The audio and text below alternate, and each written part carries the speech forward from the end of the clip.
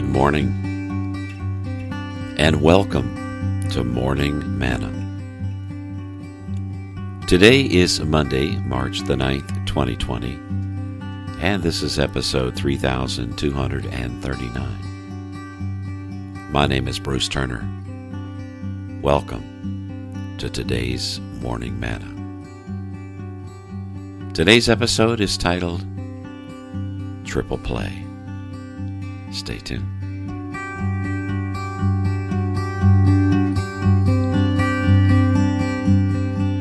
So, if my voice seems to have a little more bass tone to it, it's because I'm not feeling well. Yeah, and I'm sorry for this episode going out late, but as soon as I finish this episode, I'll be going to see the doctor. You know, that's what my wife, Susan Elizabeth, has encouraged me to do, and so I'm going to take her advice and do that. Today's episode is called Triple Play. Now, when you think about the words triple play, you think about baseball, right? It's a great play in baseball. You know, triple play, 3 outs, and boy, the next team is up to bat.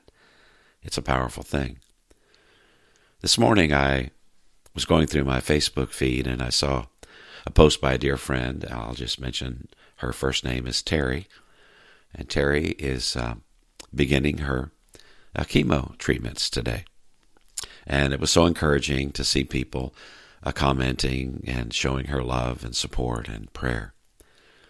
I went ahead and commented on her post, and I shared with her that I pray for her every morning before my feet hit the floor. My wife and I pray for her every evening. We pray before we go to bed. And then oftentimes while I am out in the middle of the day, the Holy Spirit will bring her to mind, and I can pray for her.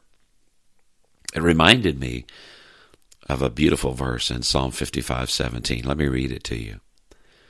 The psalmist said, "Evening and morning and at noon, I will pray and cry aloud, and he shall hear my voice." That's the triple play.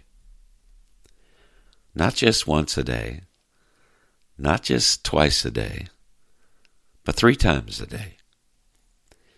Evening and morning and at noon will I pray and cry aloud, and he shall hear my voice. I remember when I was a young preacher pastoring my first church, I went to a pastor's conference up north and heard a well-known preacher preach a message, and it was powerful. And he used this verse, and he actually spontaneously wrote a little chorus. It goes like this: "Evening and morning and at noon will I pray. Will I pray and cry aloud, and he shall hear my voice. He shall hear my voice, evening and morning and at noon." I was doing a little Google search, and I found a devotion written in 1859 on this verse. Let me read some of it to you. "The well-taught Christian carries everything to God, and in so doing obtains relief, enjoys peace, and grows in grace. For all that we need, we should call upon God, and from all that we fear, we should flee unto God.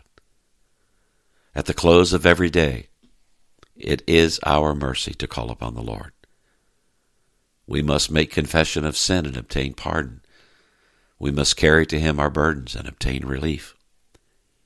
We must tell out before him our needs and obtain a supply. Oh, how precious it is to go to the Lord at the close of each day and tell him all that has vexed us, grieved us, cast us down, or disquieted our spirits. And how blessed to go to him each morning and seek grace to live holily and happily throughout the day. Nor is it less blessed to have a few minutes with God at noon, as it were, the day into and keeping short accounts with God.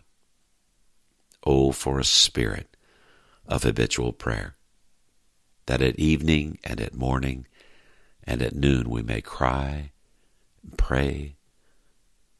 If we were more with the Lord in prayer, we would have more strength to carry our crosses, more patience to bear our troubles, and more comfort amidst life's sorrows.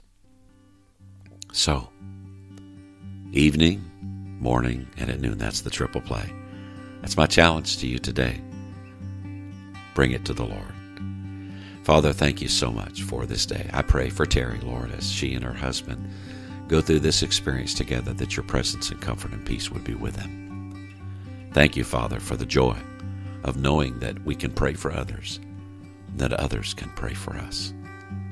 In Jesus' name, amen. Our website is morningmanna.com. My email address, bruceturner@gmail.com. Till tomorrow morning, this is Bruce reminding you to choose joy.